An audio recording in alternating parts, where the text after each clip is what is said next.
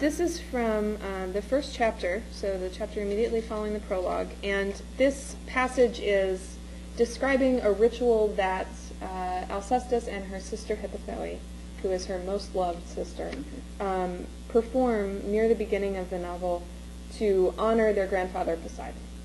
So it shows a little bit, I think, of what kinds of interactions she has with the gods in the early part of the novel, before she really gets into this situation of having gods meddling quite directly in her life. So.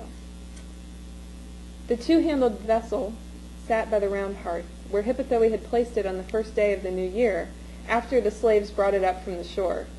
We girls were forbidden to walk into the water, even for ritual purposes. The seaweed circling the vessel's base had stained the clay white. Hippothoi knelt before the jar, picking the seaweed away and passing it to me as she whispered thanks to the local gods of the shore for giving us their harvest. I wound the crackling black-green strands into a loose coronet and placed it ceremoniously on her bent head. She made a little ugh face. We both preferred the laurel garlands of Apollo to our grandfather's brackish crowns. Most of the seawater in the jar had disappeared into the air, but some still sloshed in the bottom. It smelled like Iolcus concentrated, salt and fish and stagnation. We hefted the vessel between us, but it wobbled as I flexed my pinched fingers, spattering water onto the stone floor. Hippothoi shot me a dark look.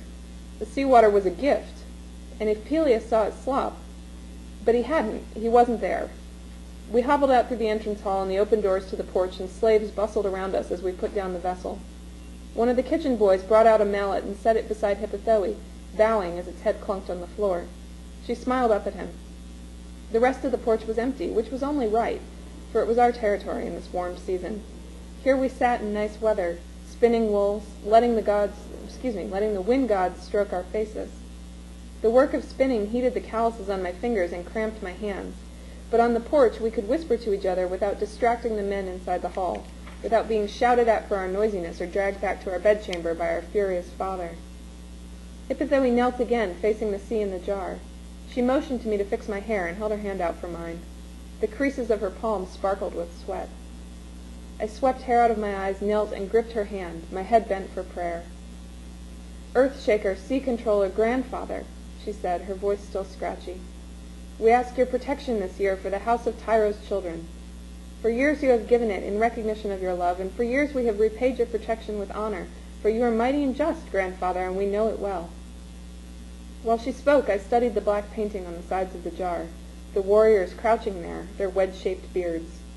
They had frightened me when I was younger, but the god my grandfather frightened me more.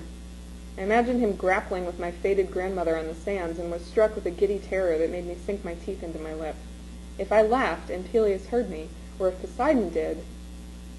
Hippothoi continued, We ask your care for the house of Iolcus, for Peleus and Peleus' children. Poseidon, Grandfather, accept this vessel we have made for you to show how we honor your love. We offer you fealty, Lord. For the house of Iolcus, I, Hippothoi, granddaughter of Tyro, second youngest, blessed by your hand, do consecrate this vessel to you.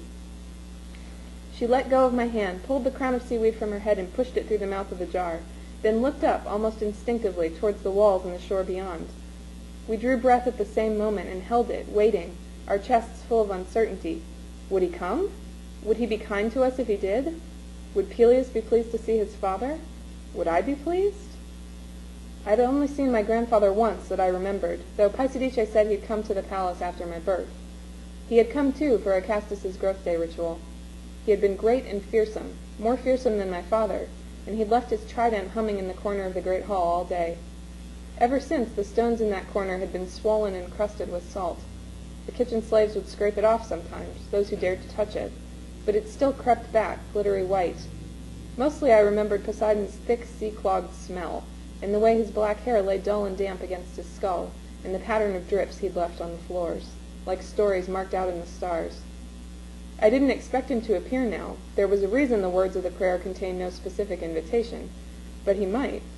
He always might come, always might be submerged offshore, circled with nereids, waiting to burst from the surf or to drag down some girl careless enough to edge her toes into the water.